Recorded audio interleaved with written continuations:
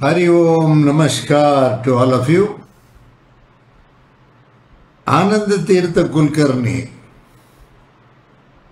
comments, Namaskar Gurudeva. Gurudeva, recently I became attached to a person to a level that if she does not respond to me correctly, I am getting upset. I have been observing from 4 days. I don't know why I am behaving like this. I was very calm and composed when I didn't care much about particularly someone. Don't know why the change is happening. I am observing, but I am accepting, but my mind is not accepting and prompting to show my anger towards her. Today morning I opened the Facebook, saw this post and got a smile, but still my stupidity behaving same. Love you, Gurudeva. Hey Ananda. Today is Buddha Purnima. Ananda was one of the most favorite disciple of Gautam Buddha. I remember that Ananda when I call you as Ananda. Of course, mind is very, very troublesome. On one side it's very beautiful, on one side it's very troublesome. These are all called mind games. Why these mind games play? From where suddenly that thought comes? From where we have a presupposition? From where we start looking at things in a particular way and not in some other way? All these things mind. If that person, if she is not responding to you the way you expect, you get wild. So you want her to respond only the way you think right, or you think appropriate, or you think or you feel it should be responded that way. This is too much, Ananda. This is too much. Everybody has got their own thinking. They have got their own mind. They have got their own heart. Why a particular person responds in a particular way is according to their own will and wish and whatever it is, or even without that, spontaneously, sporadically what comes, they express. And you want her to be a slave. This is dangerous.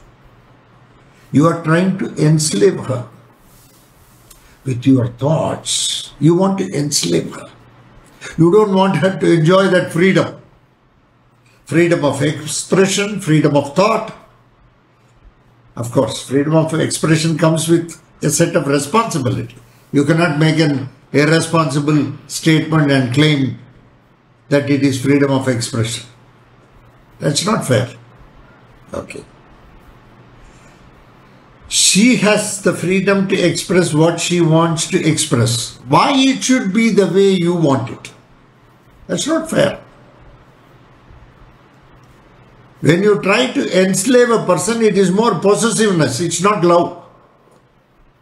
Whoever it is. Love must be the basis of any sort of relationship or friendship. All along you were having a don't bother attitude. Suddenly this is scripted. With that person, you are now probably looking at her with binoculars or telescope or microscope. We don't know. You are looking at her micro level, macro level. That's not fair. Every person has got a right to express what they want to express, and you cannot enslave them. You cannot get angry on them. What you are trying to do now is to bring her under your control. It is not possible, and that is not fair also. It's not fair play. They have a right to express the way they want to express. They have a right. Today, after my posting this particular post, I have received 7-8 calls today. Everybody is saying, Guruji, is this post for me? You have given. 7-8 calls I have received. Just like that, I gave a post. Just like that, sometimes it comes to mind, I just, whatever I want to express, there is a medium called Facebook where I can express. Of course, responsibly. So, trying to cow down a person, trying to bring a person under control is not fair. Love is not slavery. This is attachment. In attachment, yes, slavery is possible. When you get attached to a person, then you want the person to do everything the way you expect. Practically, it looks like that person is lifeless. When a person is going to simply dance to your tunes, it is just a mechanical toy. You have seen toys. You can give key and it will start dancing. As long as the key exists. Once again, you can give key. Human beings are organic. They are not mechanical.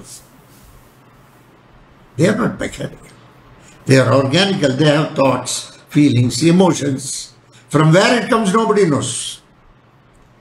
Of course, I know it comes from forefathers. It is there deep in the blood. Inside the blood, it is there. Somewhere it is there. In the bone, it is there. And it comes out. Yes, it does happen. So, enslaving a person is not good. It's neither good for you nor good for that person. That person continuing to be there with you is very dangerous for that person. Ananda, it is very, very dangerous for that person to continue to have relationship with you. Luckily, I do not know that person. Otherwise, I will advise, don't go near Ananda. Take it light. Don't take it serious. I don't mean anything. I just want to be jovial with you. But at the same time, I want to convey how it has to be approached. Love should be very pure. In any relationship, any friendship, love means it should be pure, and slavery is not love. Keeping something in mind and expecting the person to respond on the same footing is not fair. Of course, we come to know there are different thoughts. When the person expresses, we come to know, yes, there is. Okay. Here, you are living in a denial mode. You know very well that what you are doing is not appropriate. I won't call it wrong. I will call it inappropriate. It is not appropriate. The way you are living, life is inappropriate. The way you are looking at that female is inappropriate. Probably you have to reorient yourself and invite that love with that person, instead of being possessive of that person. When you are very possessive of a person, such things can happen. Such things can happen. In love, it never happens. Love gives, forgives. Love gives and forgives. Love is let go. If that let go factor is not there, then it is not love. Nowadays we find a lot of youngsters saying, I love you, love. It's not just a mechanical statement. They do not know the depth of love. The depth of love, to what extent it is, they do not know. It is just lipstick, they say something. Sometimes people get attracted body-wise, physically. They get attracted because somebody is expressing certain things in a particular way. They get attracted to that person. That is not love. That is just fatal attraction. It is not love. In love, there is nothing like you see the person and you get attracted because the person is very beautiful or the person talks very wonderfully, or the person is very brilliant, intelligent. All these things have got nothing to do with love. If you are going to claim that you are loving a person because she is beautiful, then it is not love. It is just some sort of an attraction, that's all. Physical attraction. Maybe down the line another 5 years, 10 years, that will dissipate. It is gone. Beauty will go off. Naturally, when you are young, people look very beautiful. Natural. But as you age, that age will give a sort of maturity, and to see that beauty, one should be gifted. If you are gifted with that inner eyes, by the grace of Sudarshana, you will be able to look at things with more gracefully. You are not able to look at her gracefully. That is the problem. Keep thinking about what I have said. Keep it in one corner of the mind. Someday it will be useful. What all I say may not be useful today, but at some point of time it will be useful. Put it in one corner of the mind. It will certainly be useful. And you will reform to be a better person as far as she is concerned. I don't know the way you react, what she is feeling about you. You would have hurt her. It would have hurt her very deeply. Hurt. The hurt will be to that extent. It will be so deep. You would have injured her inner feelings. Had you expressed it. Had you not expressed it, your body language will show. Some people do not talk, but some people subtly will hurt. That will be through body language. The way they react, the way they act, that itself will hurt the other person. So I do not know in which category Ananda is falling into as far as that female is concerned. You have to look at, re-look at or revisit such things and carry on with life. Life is very huge. Life is very large. As I said in that post, you have all come for a cause. That cause is known only to the Bhagwan. Bhagwan, Bhairava, Narasimha, only they know the Lord. The Lord knows the cause. Because ultimately He is the Lord. He is the Lord of multiverse, not universe. He is the Lord, the universal consciousness from which we all have emanated. We are all a speck. We start judging, we start passing comments. We start saying this is what, this is what, this is what. We go into conclusion. And the data what we have got is already a corrupted data. And the information what we arrive at is also stupid. Absolutely. So, please remember, Ananda, life is huge. What may be attractive at one point of time in life may lose attraction in the long run. Mind is like that. Love is from the heart. Mind cannot love. Mind can analyze. If you give proper data, mind can analyze and give you good information. It is possible. Mind is a very good mathematician. It can also manipulate. The other side of mind is it can manipulate. It can teach you how not to be also. And it can teach you how to be also. That is the wonder of mind. So, this mind, how to control this? Is there anything to control this mind? Is there anything like a control for the mind? Yesterday somebody was asking, when I was talking yesterday, day before yesterday morning on Narasimha Jayanti at Narasimhavadi, temptation, how to overcome temptation. I remember only Oscar Wilde. The best way to overcome temptation is to yield to it.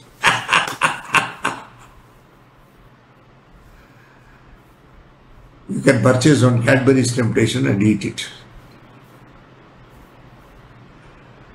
Temptation keeps on lingering in mind, whether you like it, whether you do not like it.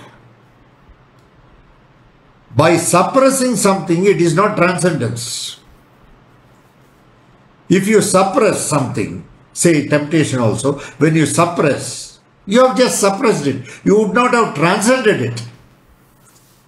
To transcend something, you have to live with it, whether you like it or not. In life, you may have to live with various temptations. A day comes, you will know how to drop it.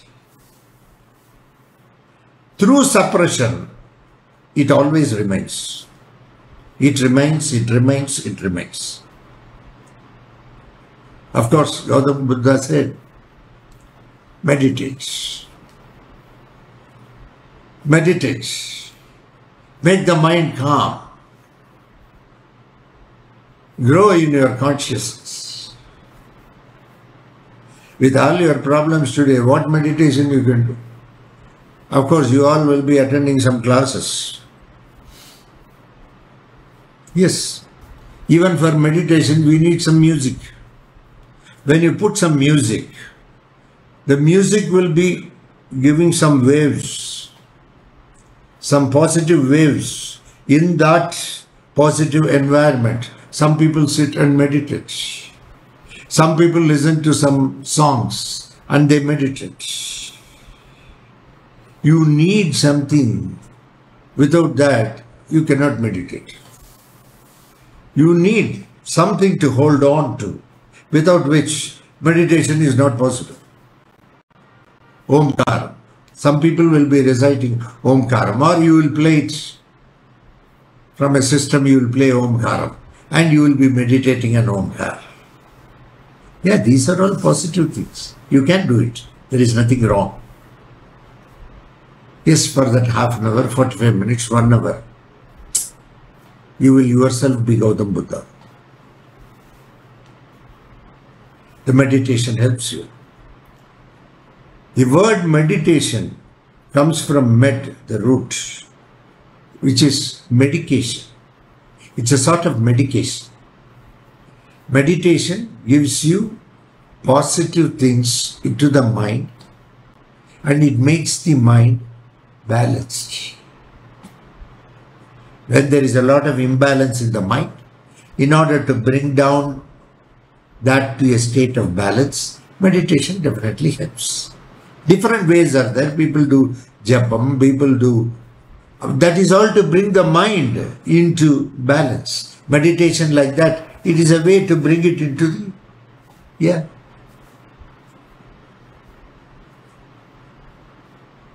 Gautama Buddha was going in the forest. Ananda was with him.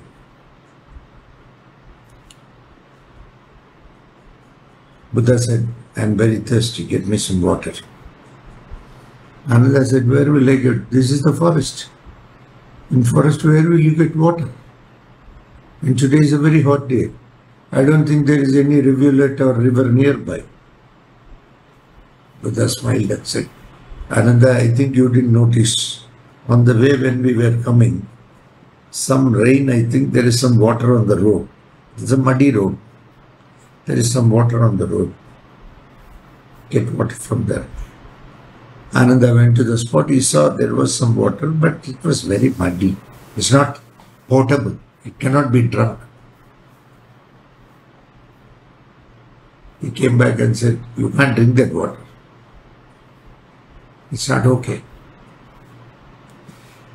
Buddha was talking with Ananda for about half an hour and then said, now go and see the same water. When Ananda went there, the mud had settled down and there was pure water.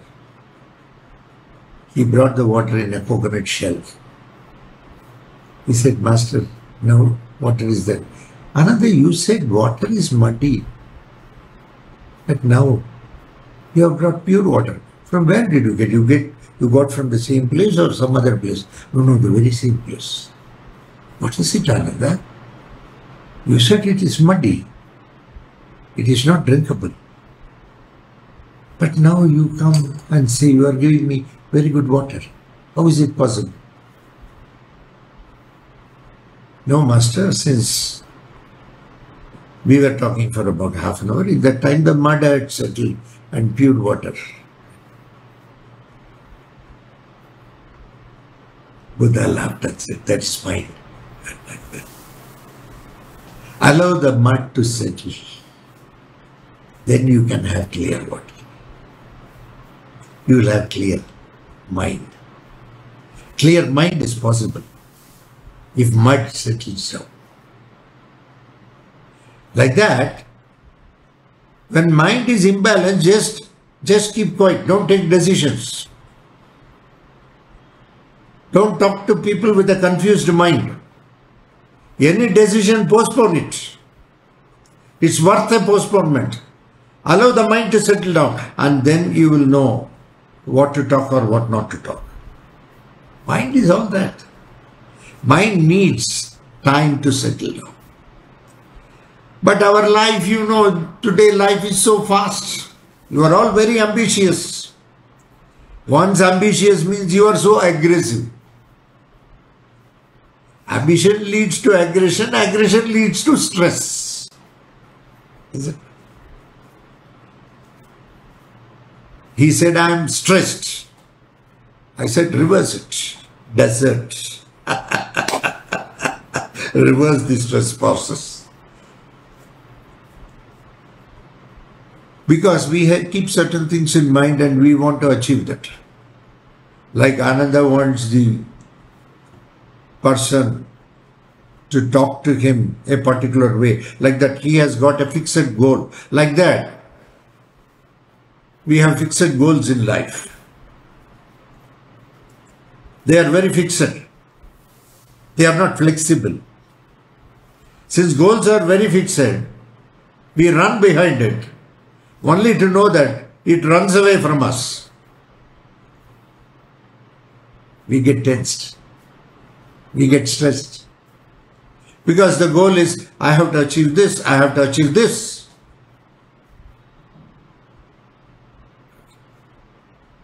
In the office you will be working. You will be working, yes. You work very sincerely.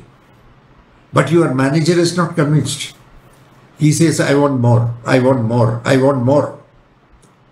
You have worked to your satisfaction. You have put in a lot of efforts. But manager says he's not convinced. How can you convince him? You can work for your satisfaction. How will you work for somebody's satisfaction? How is it? Is it possible? Today the entire world is trying to work for others' satisfaction. At best you can work for your satisfaction. Very sincerely you should put in effort. You have to work for your satisfaction. Totally be dedicated, be honest to the work and deliver it. Don't expect any result. Result will automatically come. That's what Krishna said. But today I don't know. If Krishna comes, he has to reverse back his statement. Because how much ever we work very sincerely, the manager is not convinced. Because the manager is a boss, he is not a leader. A leader knows to what extent things can be done. He knows how to overall present the performance of the team. He will not be behind the team members, but he will take them along with him. He will take that responsibility. When something goes wrong, he will say, I am responsible. When something beautifully has been done, he will say, I am not responsible, my team is responsible. Such a person is a leader. Leader will not keep thinking about his promotion. Leader will always keep thinking about the welfare of the employees. Such a person is a true leader. He is Swayam Vinayak. Vinayak, we say. He is the best leader. That is why he is called Vinayaka, means what? He is the topmost leader, Nayak. Vinayaka, the best leader. So, when we start running in work to satisfy others, we won't be able to do. We will be stressed. There is no other way out. You can't come out of it. The thumb rule, you will be going on doing slogging. You will escalate a complaint against the manager to the next manager. This manager itself has not looked at you. Who is going to look at you in the hierarchy, system of hierarchy? Of course, they will have all that very beautifully written. You can address grievance to X, Y, Z. Once you write, you become a laughing stock. You will be one in the hit target.